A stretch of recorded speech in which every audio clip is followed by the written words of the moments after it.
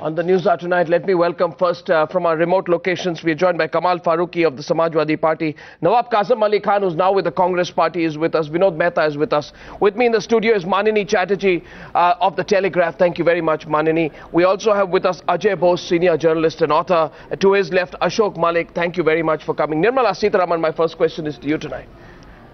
How high is the level of regret in the BJP over the entire Kushwaha episode? There's no regret at all. It was very clearly a decision taken in order to give representation for the backward classes, and Mr. Kushwaha approached us. We've certainly taken him for that, and in no way, let me even at the very beginning tell you, in no way the BJP is protecting him, if any, for any corruption charges, nor are we shielding him.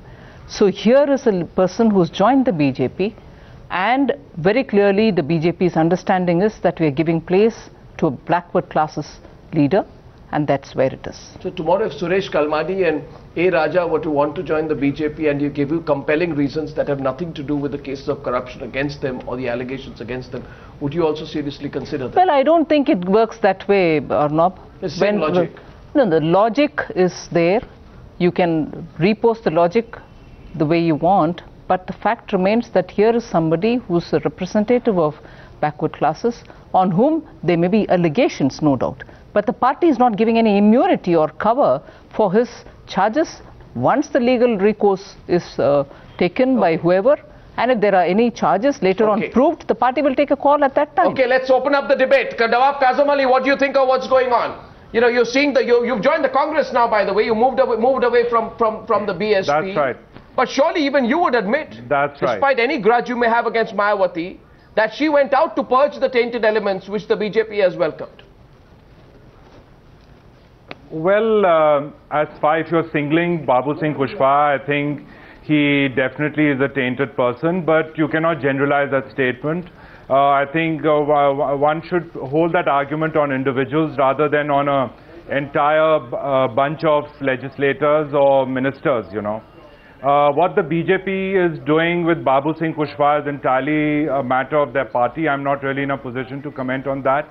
But what Mr. Kalyan Singh, who's been a senior leader and been a senior politician in the politics of Uttar Pradesh, if he's making a statement like that, I'm sure he must be having ample evidence to make that statement.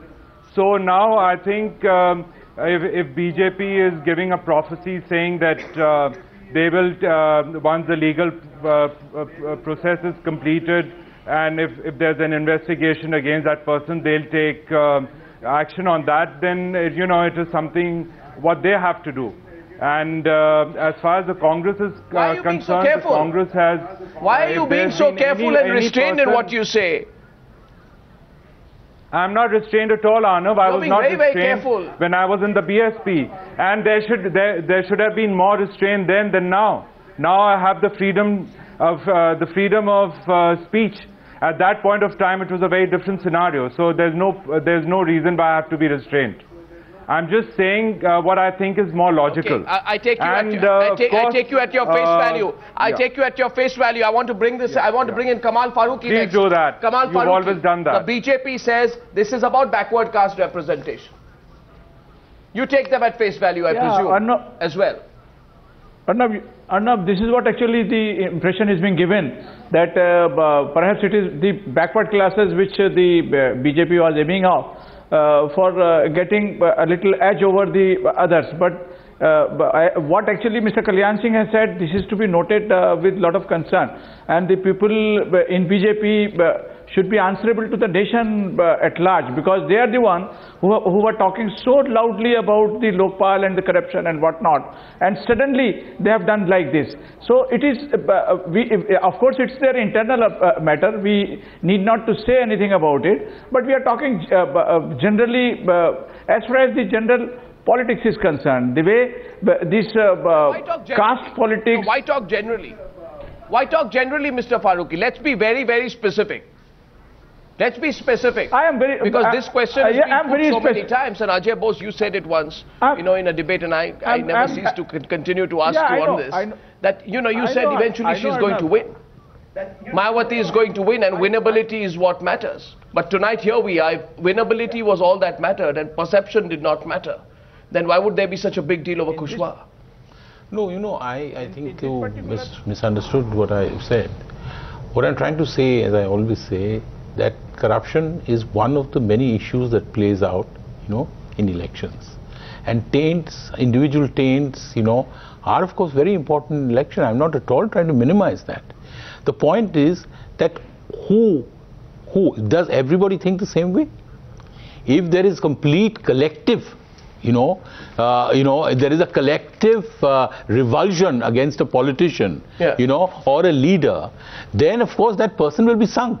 But usually what happens is that only sections of the population, sections of the electorate think that, that somebody is corrupt. Which sections? So we have to see. Urban middle class television viewing sections. No, yeah, sometimes it is. Sometimes it is. I'm sorry to say that there is not an uniform perception, with everybody. There's a wider world out there. Then why does the BJP even care about? No, I think the BJP... Why is Menaka Gandhi talking? No, but in this case, I think the BJP has made a serious mistake, and I'll tell you why. There are two reasons. One thing, I don't believe that Mr. Kushwaha is such a big catch. Honestly, I don't think he's such a mass leader that he will bring in a huge amount of votes. No. On the other hand, the BJP, much like the Congress, depends certainly, one of its core bases is the urban middle class. The urban middle class is a very core base of the BJP. No, so perceptions matter, but these perceptions, as I said, differs from section to section of the population. No, let them defy the perception. Let me get in all our panelists first before I open this up for debate. Vinod Mehta. Vinod Mehta, does perception matter or does winnability matter alone? Arnab, what you are really watching today are the fault lines at one level of the national leadership of the BJP, with Mr. Gadkari trying to assert himself and trying to assert himself as the president of the party. And the one way he can do this is by doing well in UP, for BJP doing well in UP under his control. Now the second thing which seems to have rattled the BJP is news from within the state that the first two slots in the state are now fixed. It's BSP or SP. BJP was always satisfied that it's going to be number 3. What we are getting some information from the ground that BJP may be relegated to the 4th place and that there is a wind behind the Congress sails. So Mr. Gadkari is now desperate to somehow occupy, he must at the very least occupy the 3rd slot. But if he can't occupy the 3rd slot, then he has to stitch together these very unlikely alliances and induct tainted people, etc. But if the BJP was to come 4th in the UP elections behind the Congress, then it would be a big blow to Mr. Gadkari. And what you are watching now is a desperate effort on the part of the BJP, by hook or by crook, to emerge as the number 3 party in UP and not to come below the Congress. This is all out of desperation. So this induction of... this is all out of desperation. So this is all out of desperation. That's what you're saying. Arnab, it's out of desperation to occupy the number 3 slot. 1 and 2 are out of the question.